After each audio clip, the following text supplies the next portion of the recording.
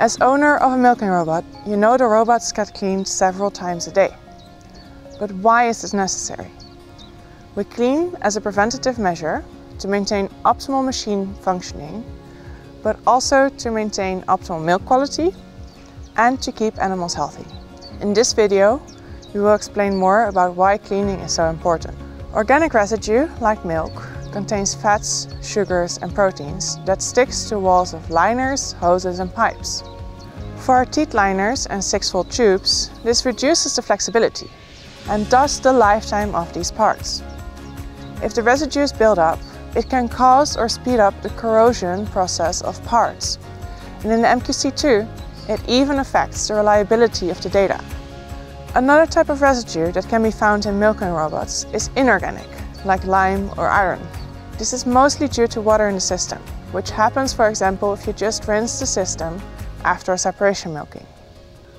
In the milking system, the ideal conditions are present for bacteria growth. Milk provides both the temperature and the nutrients necessary for bacteria. And the residues we just talked about provide ground for them to attach to. We can see residue like this with the naked eye. But bacteria are really small and not normally visible. This does not mean that they do not cause issues before they are visible. Even small amounts can affect the milk quality. So, if we look at this flexible hose, we don't see any issues. However, if we zoom in really far and we look over time, we can visualize what happens between cleanings. We start with a clean hose. Milk goes through the hose, we have intervals where nothing goes through, and slowly but steadily we see the bacterial film grow. Now, what do we need for a cleaning that removes both types of residue, organic and inorganic, and bacteria? We need water, chemicals, temperature, and time. To effectively remove the bacteria, we need the system to reach a certain temperature. And to effectively remove residue, we need chemicals. Different types of residue need different types of chemicals to effectively remove them. We can't use these chemicals at the same time, and therefore we need multiple types of cleaning per day. Alkaline cleanings work to remove organic dirt, like fats, whereas acid cleanings work to remove inorganic dirt, like lime. However, not all chemicals are compatible with the materials of the robots. Therefore, we always recommend to use Lely cleaning products.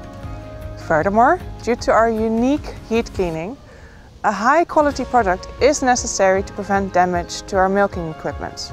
Also, no chlorine, sulfuric or nitric acids are used in order to avoid corrosion.